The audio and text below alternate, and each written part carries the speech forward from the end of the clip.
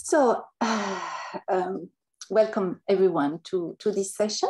I am Véronique Duché. I am wearing a black cardigan and glasses, and I have long brown hair. I would like first to acknowledge that I live and work on the land of the Rondeaulx people from the Kulin Nation, and I pay my respects to their elder, past, present, and emerging.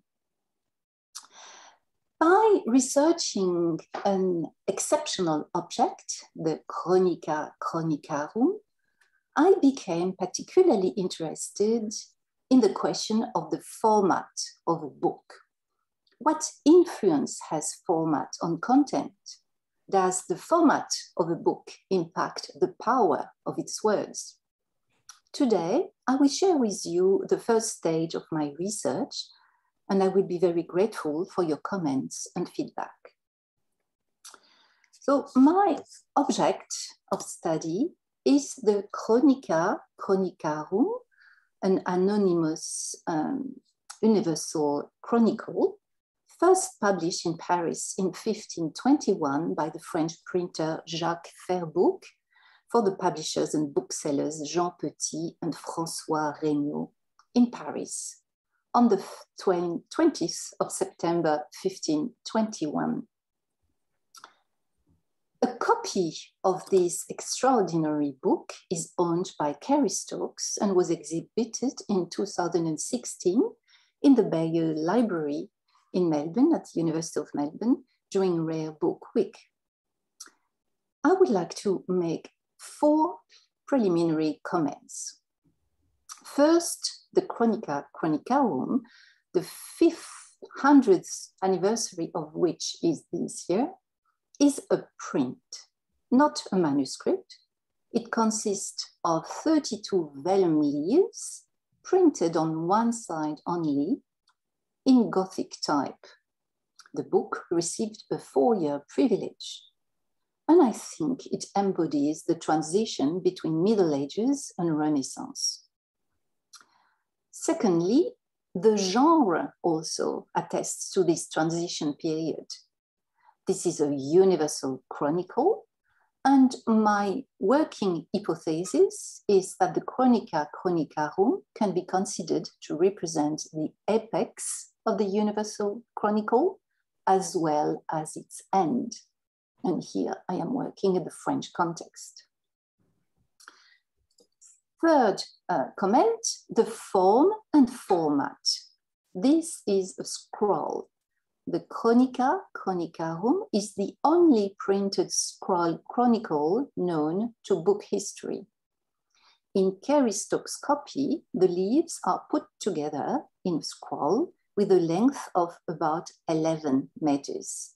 It reads horizontally from the left to the right. So this is not a scroll, a roll, sorry, like the Canterbury roll that you have in New Zealand, which is a 15th century handwritten genealogy, and it's a 5-meter long manuscript that reads vertically. I will refer to our keynote, Dr. Christopher Thompson, who presented these objects and this project at our 2019 BSANZ conference. So why was such an archaic book form used at the time of modern printing? And fourth comment, there are later editions of the Cronica Cronicarum printed 11 years later, a second edition by the same bookseller and printer, François Regnault and Jean Bonhomme, but in a different format, this time in quarto. And there is also an edition by Antoine Couteau for the famous Parisian bookseller Galliot-Dupré, under a slightly different title, Le registre des ans passés, puis la création du monde jusqu'à l'année présente 1532. I have to investigate further into the copyright issue of this Galliot-Dupré edition. Please note that these 3 editions are illustrated with woodcuts, Galliot copying those of Bonhomme and Regnault, So we have portraits of characters celebrated in the chronicle, illustrating the life of Christ or giving representations of coats of arms or cities, including one of the oldest views of Paris. There are also many rondeaulx, that is small circles or médaillons or lockets, in which names are inscribed to represent dynastic lines or family trees, and descentes, which in this context are the genealogy trees and branches. So my research questions are, why do we have this format? Does format impact reading? And more precisely, what impact has format on content? Does the format of the book impact the power of its words? So let's first examine the book formats. What was on the market in 1521? So in 1521, there were manuscripts. In this transition period, manuscripts were still produced.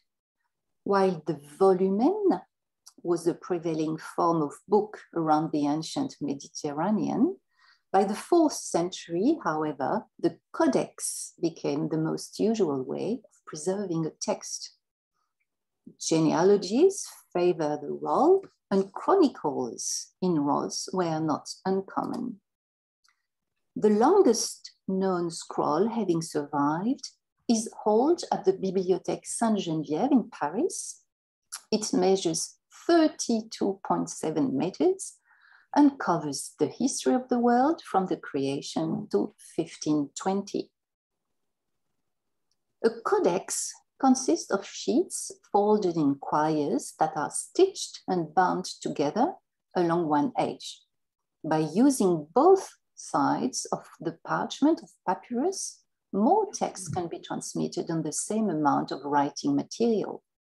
Furthermore, the codex provides instant access to any place in the text, allows selective, discontinuous access, contrary to the volumen, which imposes a linear reading. So there were still manuscripts in 1521. The incunabula, the cradle books, the vast majority of them consisted of folios, such as the Gutenberg, the famous Gutenberg Bible, or quartos. For example, of the 210 incunabula Bibles reported by the Incunabula Short Title Catalogue, 165 are in folio, that it's 79% of the total. So the formats for the very early prints were either folio or quarto. And our Cronica Cronicarum has the folio format here. Although at the same time, around 1520, there is a progressive diversification of the formats with more and more octavo books coming on the market, but still folio and quarto are predominant. So what conclusion can we draw about the Cronica Cronicarum at this stage? Our 11-meter scroll is obviously archaic in this Gutenberg era. However, while the manuscript 523 of the Bibliothèque Sainte-Geneviève is an important competitor, the Chronica is the only known scroll printed during that period. This form, combined with the folio format, gives the text a higher status, as do the material support, its luxury vellum, and the 99 exquisite hand-colored illustrations. What about the content? How does the format influence the content? And here we have a slide with some pages that have been stitched and glued together in our scroll. The Chronica offers an Abbrege history of the world from the creation to the year 1521. The fortunes of secular rulers are densely intertwined with religious events and ideas. Written in French, and not in Latin, as the title could say, the text is set forth in horizontal columns that shift, multiply, and merge as the text progresses. Universal chronicles were elaborated by anonymous compilers who built upon previous aggregations, mostly derived from the Eusebian model and its continuation by Jerome. Bringing together sacred and secular sources, the Universal Chronicles served primarily as an historical map, and here you have a quote by McKitterick. The Chronica, Eusebius was the first to try to reconcile the various chronologies and historical narratives current in the ancient world. He laid out their histories in a tabular format, which would allow the reader to look across the columns and to compare what was going on in the different kingdoms at the same time. According to Anthony Grafton and Megan Williams, Eusebius' Chronicle made it possible to fix the whole world on paper by aligning data from various strands of biblical and Near Eastern historiography. Our Cronica Cronicarum is a compilation derived from the Eusebian model, as we just saw, but it takes also into account the genre of universal history championed by Augustine, for example, in his Civitas Dei, with his concept of the 6 ages of the world. The Chronica also subsumes the genre of national epic, which in France reached its apex with the work of the monks of the Saint-Denis Cathedral and the Grande Chronique de France. And finally, the genres of genealogies, a model of which is a work by Peter of Poitiers, who combined in scroll format genealogies and universal history in his early 13th century compendium in Genealogia Christi. So the universal chronicle genre served multiple purposes, among them education in biblical and ancient history, and legitimization, genealogy, and national mythos. Indeed, the 100-Year War, 1337 to 1453, brought with it an obsession with royal and noble genealogy, as each side strove to establish its birthrights and political legitimacy explicitly defined by lineage. But let's now examine the Chronica and see how the format influences the reader.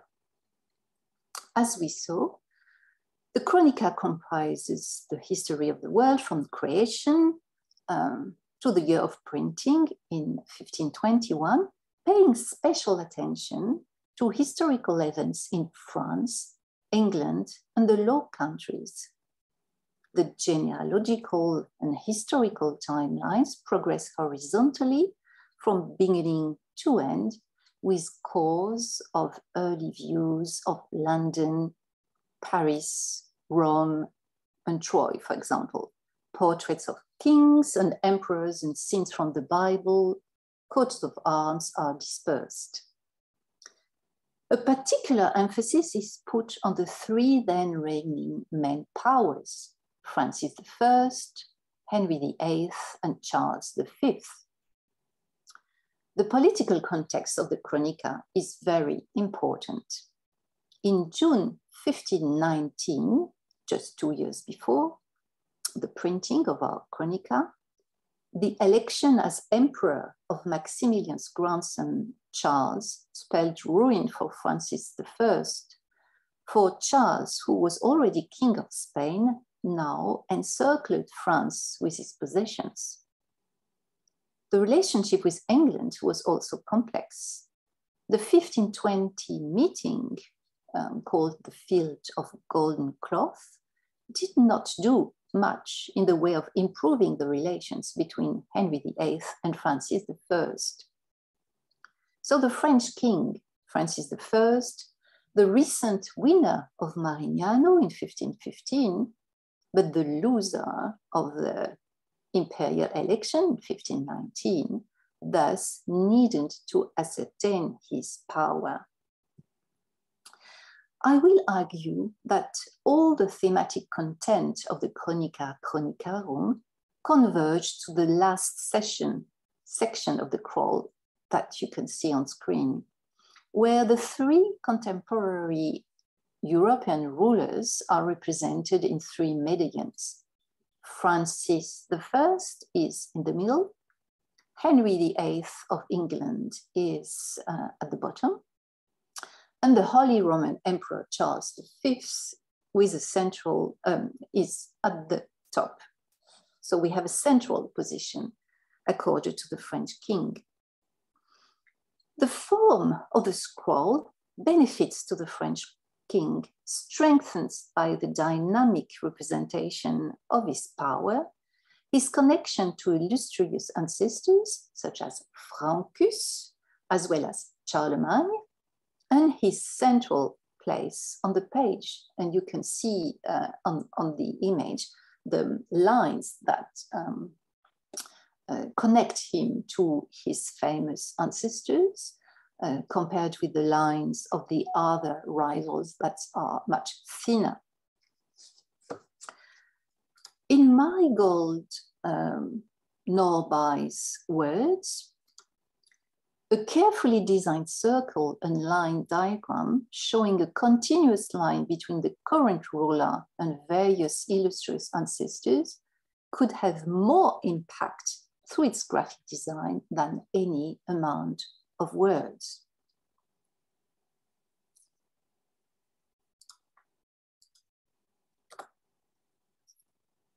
And indeed, in the upper register of the page, Charles V, the Holy Roman Emperor, whom a single line connects to Maximilian and below to Lothar, is not related to Charlemagne. Similarly, the line of Henry VIII in the lower register has its origin in Rollo, Duke of Normandy. There is no prestigious ancestor for these monarchs who look pale in comparison. A fourth ruler is mentioned on the page, just at the upper register. The Pope, Leo X, the fourth power at that time, but his name only appears in a small medallion here at the top of the page, and here it's about his biography. It doesn't place him at on the same level as the three main rulers in Europe.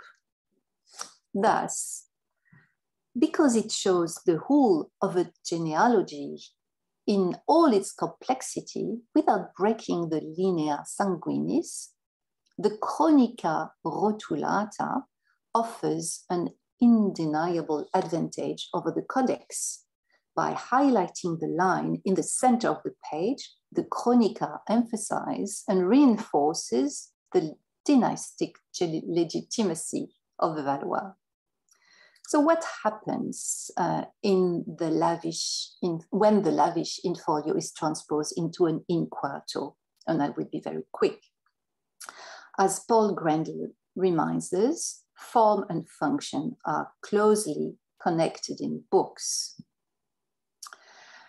What about the staging of the French monarchy in the 1532 editions? So here we have the rulers that I previously mentioned, the Pope, Charles V, and Henry VIII. They are on the last page of the second part of the book. The French monarch closes the third part of the book, and the catalogue of Histoire de France and Maison descendue d'Icelle. So the French king here is put into emphasis with all his heirs. That was not the case for the other rulers. Galliot-Dupré, in his Registre, offers a different approach. The rival rulers are not presented simultaneously, but successively. We have firstly the catalogue of the popes, then the catalogue of emperors, and then the kings of France, and finally the genealogy and lineage of the kings of Great Britain. It should be noted, however, that Henry VIII is given less prominence than his rivals. He's sketchily depicted here at the top of the page in a small medallion, whereas the lineage of both Charles V and Clement VII are framed in the upper register. So let's conclude now. The Cronica Cronicarum and the Registre des ans passés, its competitor, seem to have been useful summaries of political history based on genealogical evolution and rules of kinship. This universal chronicle is not only a memory head or a summary of knowledge, it is also an instrument of power. Format is powerful, and even if it's not always appreciated as a factor in historiography, it strongly influences the reading and reception of content. So the study of the format is not only a matter of material bibliography and the technical history of the book, it also raises issues of anthropology and historical sociology. Thank you for your attention.